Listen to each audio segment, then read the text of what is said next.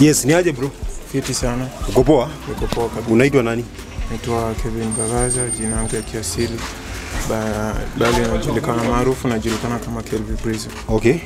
Nimeona hapo unapiga biz na naona unauza nyama. Kawaida. Yeah.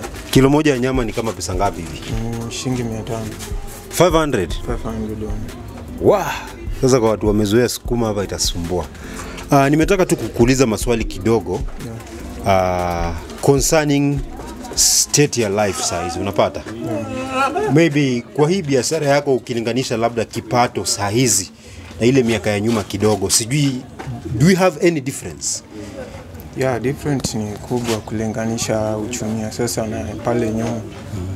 Mwanzo tuko na government mpya na so kama venye tunaona uchumi imekuwa high, so mimi naweza sema imekuwa ngumu, hali ni ngumu.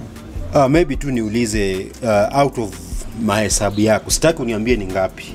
Lakini do you feel like the more siku zinaendelea kusonga ndio watu wananunua nyama kuliko before, ama ndio watu wanapunguza kununua nyama, ama ni the same tu kama kawaida? Kiwango ya watu wasai wenye wanakula nyama ukilinganisha na awali ni wachache wamepungua. What do you think is the reason to why maybe watu wanapunguza kununua nyama? Kidogo uchumi umekuwa ngumu, so pesa hakuna. Yeah. So ndio maana yake. Now what do you think the government can do maybe ifanye mambo ikuwe afadhali kama zamani, kwa maoni yako wewe kama mwanabiashara? Okay, basically kumekuwa na finance bill 2023 a few days ago. Kumetokea na issue ya taxation nini so that kulevelize venye government inapata mapato ndio ituserve vizuri.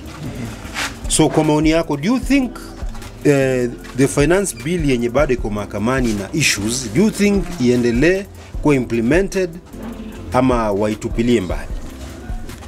Kwa maoni yangu mimi naweza penda waitupilie mbali kabisa. Government isipate ushuru. Ushuru itapata. Mwanzo hata sasa bado tu anapata ushuru.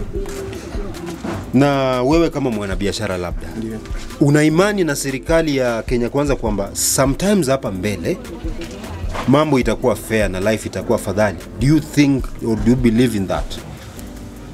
Kulingana na maisha yenye nimelelewa, walikuwa wakiniambia kwamba hakuna kizuri kinapatikana rahisi.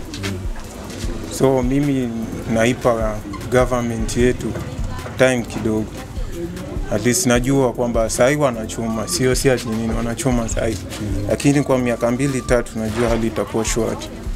And finally, supposing we have an election today, would you vote for the government of Kenya Kwanza? Do you have faith in President William Ruto as we speak?